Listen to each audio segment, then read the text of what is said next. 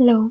So this application called Employee Penalty will allow you to add the details of the penalties that are given to employees, and you can keep a record of that, and you can also send an email of the penalty to the employee. So let's see how this works.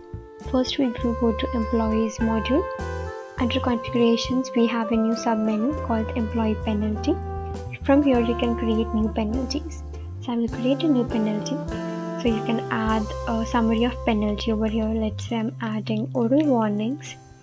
You can add a date of declaration and also a date of application. You can add the employee name as well, and the details will be automatically generated. You can add a penalty type, maybe in a percentage or amount, however it suits, and you can add the amount here as well. And if you want to add any other penalty details, you can add that here as well, and you can save this. Once you have added all the details of the employee penalties, you can send this as an email to the employee to let them know that so and so penalty have been taken into considerations for you. Underneath you can also see the email has been sent. Now let's see how it looks like on the email end.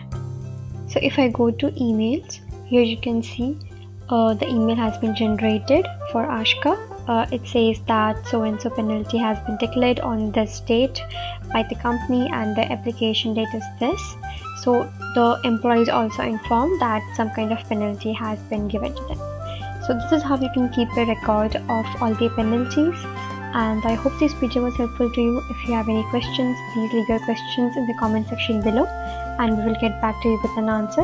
Also, do not forget to like our video and subscribe to our channel. Until then, thank you.